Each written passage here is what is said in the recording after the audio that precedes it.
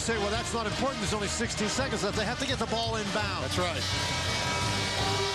And remember, there's a 4-second, actually it's about 4.3 between the shot clock and the game clock. So for the Tar Heels, even if Florida State makes it, they're going to have time to get the ball up the court and get a shot. Well, conventional wisdom is always, Dan, you put the ball in the air, the very least with 4.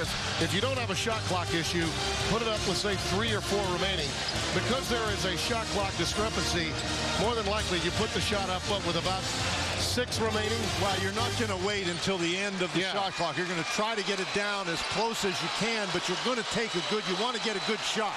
Put back, many times you get the ball on the rim, and that putback is what can win the game. Now, Roy Williams sees the alignment and calls the timeout. He's also going to get Bobby Fraser, another guard, in the game defensively. Well, I think he looked to see the personnel that Florida State had on the court, and now he's going to put some perimeter defenders in there. But, Tim, you're absolutely right. What's most dangerous for North Carolina in this situation, I think, is penetration by Tony Douglas to the basket, because that'll draw the defense, and the point you made is a good one. Even if he misses the shot, if the defense collapses on Douglas, then Florida State's in excellent position for an offensive rebound. There you see the standings after the Wake Forest win in Winston-Salem tonight. No one undefeated in conference play any longer. And Florida State would love to move into that 4-2 category with a win.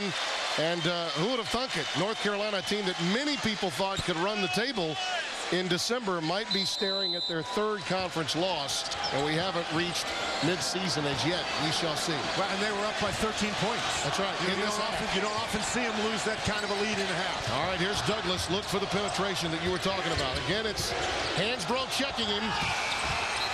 And a shot clock violation. Again, Hansbrough did the number defensively, surprising Douglas.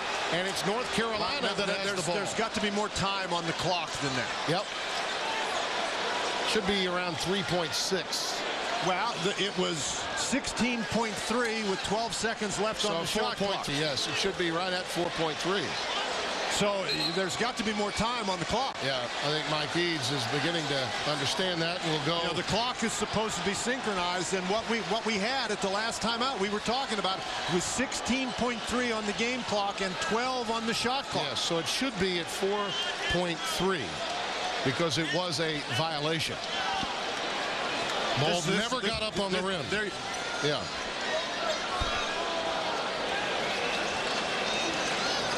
The officials, Carl Hess, Mike Eads. And I think Mike Eads is going to let us know. Talk to Roy Williams about it. Okay. Well, this is highly unusual. They did lose a second. They lost a full second, Dan. They did. And that could make a difference. Lawson at the buzzer. Got it! Maybe not. Ty Lawson wins it at the buzzer.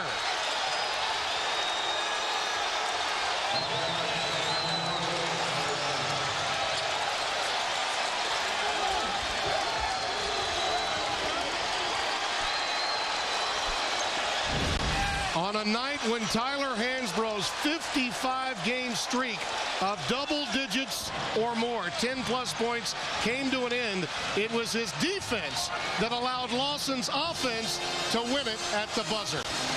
He could care less about that 55-game streak. Now, Tim, the officials, by rule, have to review that. Although, in looking at the replays we've shown you, it looks like that ball definitely was out of his hand. People talk about the speed of Ty Lawson, and you saw that speed right there. They got him the ball. He got up the court. I'm really surprised they did not impede in any better fashion his move to the basket. Well, again, he got there very quickly. Yes, he did. But in that situation, you don't want to foul. And so that's a very difficult defensive situation to be in. You do not want to foul, and so you play sometimes a little bit softer defense than maybe you would under normal circumstances. But Lawson gets the ball up the court very quickly, knocks it down, gets a three, And North Carolina, a very improbable win. Indeed.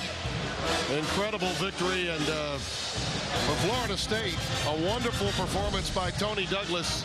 Well, here's the end, what we're talking about with the clock. The ball clearly out of his hand before that clock went to 0, and that's the rule. It's got to be out of his hand before the clock goes to 0. And, you know, sweet revenge for him, too, because of that injury here a year ago. For him to be able to make that play. And, again, give Danny Green credit. What a remarkable defensive play he made to tie this game when they were down 3. Well, that three-point play. And here's the shot that ends the game. But another thing that I'll tell you, Tim, is that on Florida State's last possession, who was it who came up huge with a defensive play? It was Tyler Hansbrough, again matched up against Tony Douglas on each of the last 2 Florida State possessions. Tyler Hansbrough, that consecutive